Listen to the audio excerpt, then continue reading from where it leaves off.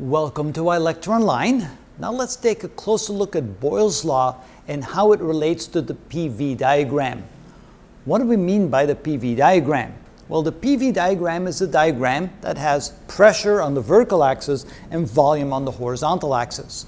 Here we have a diagram with pressure and volume, and then we have these curved lines on here which are called isotherms. Well, where did that come from?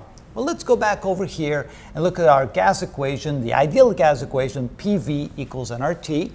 And of course, with Boyle's law, we let T equals constant, so therefore the process is isothermic, which means that we can write PV equals nRT as P is equal to a constant divided by V. Because if T is constant, we know R is constant, we keep the number of moles constant, so the product of P times V equals a constant. And then, if we write V down in the denominator, we can write P equals a constant divided by V. Now, with Boyle's law, we also know that because of that, P1 times V1 equals P2 times V2.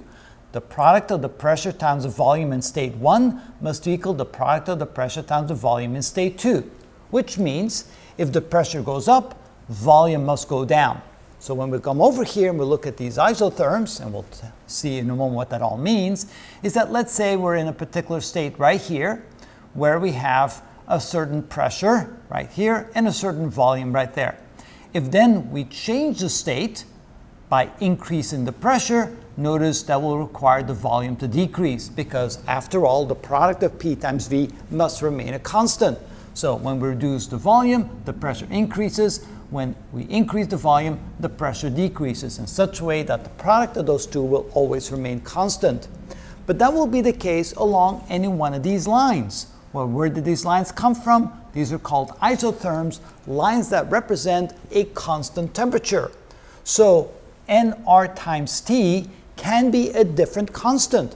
When T becomes larger, this constant becomes larger. When T becomes smaller, this constant becomes smaller. As long as it remains constant in going from one state to another state, we have what we call an isothermic process.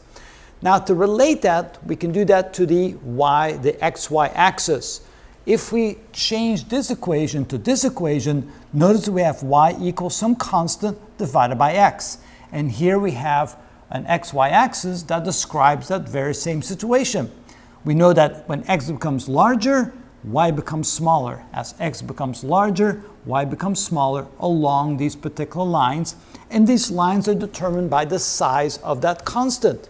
If we have a larger constant, the line will be higher up like this. With a smaller constant, the line will be down in this direction. So for the same reason, we realize now that the constant becomes larger up here and smaller down here. And what determines the size of the constant is the value for T, the temperature. Which means that on a diagram like this, the isotherms in this direction means higher temperature, and the lines in this direction represent lower temperature. So now we can see here that these isotherms simply represent constant temperatures, but the higher up you go, the higher the temperature, the lower you go, the lower the temperature. So this PV diagram, drawn as such, with volume on the horizontal axis and pressure on the vertical axis, represents how we can visually or graphically represent a change of state, keeping the temperature constant. Why do we have to have different isotherms? Is because we can have a different temperature that remains constant going from state 1 to state 2, and therefore we have to have different representations on the PV diagram. That's where that came from, and hopefully that will help us understand later when we start working with different processes and how we then go from one state to another, keeping the temperature constant. That's how it's done.